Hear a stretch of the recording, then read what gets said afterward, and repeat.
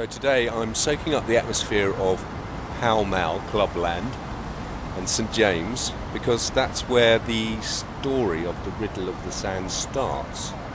I've got it here. So I thought I'd read this bit now to inspire me to get out there. At 7 o'clock in the evening of 23rd of September, I was making my evening toilet in my chambers in Pall Mall. Well, unfortunately, I'm not a member of a Pall Mall club, so couldn't make my toilet.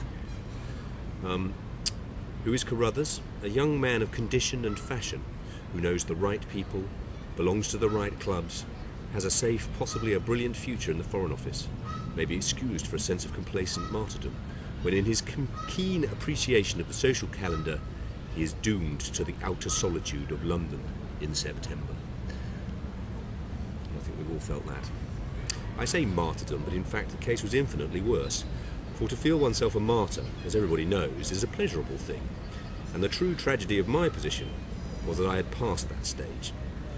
I had enjoyed what sweets it had to offer in ever-dwindling degree since the middle of August, when ties were still fresh and sympathy abundant. I had been conscious that I was missed at Morven Lodge party.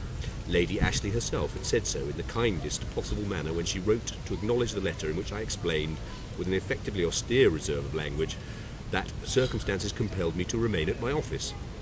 "We know how busy you must be just now," she wrote, "and I do hope you won't overwork. We shall all miss you very much." Friend after friend got away to sport and fresh air, with promises to write and chafing condolences, and as each deserted the sinking ship, I took a grim delight in my misery, positively almost enjoying the first week or two after my world had been finally dissipated to the four bracing winds of heaven. So that's where we find Carruthers at the beginning. By the first week in September I had abandoned all palliatives and had settled into the dismal but dignified routine of office, club and chambers.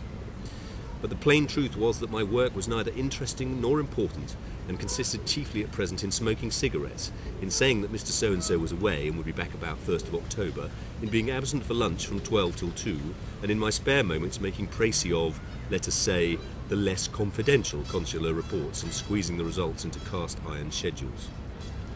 Only one thing was needed to fill my cup of bitterness, and this was that specially occupied me as I dressed for dinner this evening. 2 days more in this dead and fermenting city and my slavery would be at an end. Yes, but irony of ironies, I had nowhere to go to. Perfect. And here's what happens. The usual preliminary scuffle on the staircase prepared me for the knock and entry of Withers. Withers demurely handed me a letter bearing a German postmark and marked urgent. I had just finished dressing and was collecting my money and gloves. A momentary thrill of curiosity broke in upon my depression as I sat down to open it. A corner on the reverse of the envelope bore the blotted legend, "Very sorry, but there's one other thing. A pair of rigging screws from Carey & Nielsen, size 1 3/8, galvanised." Here is the letter. From Yacht Dulcibella, Flensburg, Schleswig-Holstein, 21st of September. Dear Carruthers, I dare say you'll be surprised at hearing from me, as it's ages since we met. It is more than likely, too, that what I'm going to suggest won't suit you, for I know nothing of your plans, and if you're in town at all, you're probably just getting into harness again and can't get away.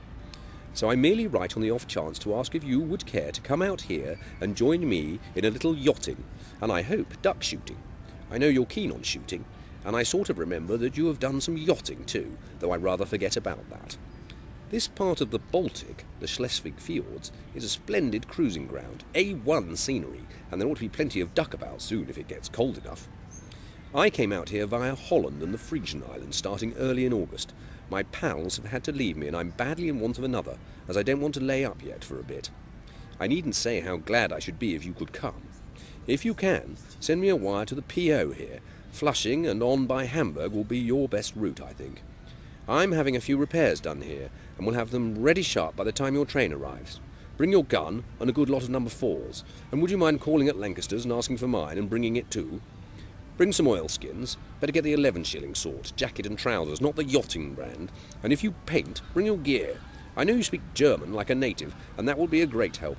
Forgive this hail of directions, but I have a sort of feeling that I'm in luck, and that you'll come. Anyway, I hope you and the FO both flourish. Goodbye, yours ever, Arthur H. Davis. And would you mind bringing me out a prismatic compass and a pound of Raven mixture? This letter marked an epoch for me, but I little suspected the fact as I crumbled it into my pocket and started languidly on the voie douloureuse, which I nightly followed to the club. In Pall Mall, there were no dignified greetings to be exchanged now with well-groomed acquaintances. The only people to be seen were some late stragglers from the park, with a perambulator and some hot and dusty children lagging fretfully, some rustic sightseers draining the last dregs of the daylight in an effort to make out from their guidebooks which of these reverend piles was a policeman and a builder's cart. Of course, the club was a strange one, both of my own being closed for cleaning, a coincidence expressly planned by Providence for my inconvenience. The club which you are permitted to make use of on these occasions always irritates with its strangeness and discomfort, and the few occupants seem odd and oddly dressed, and you wonder how they got there. The particular weekly that you want is not taken in, the dinner is execrable, and the ventilation a farce. All these evils oppressed me tonight, and yet I was puzzled to find that somewhere within me there was a faint lightening of the spirits, causeless as far as I could discover. It could not be Davis's letter. Yachting in the Baltic at the end of September, the very idea made one shudder.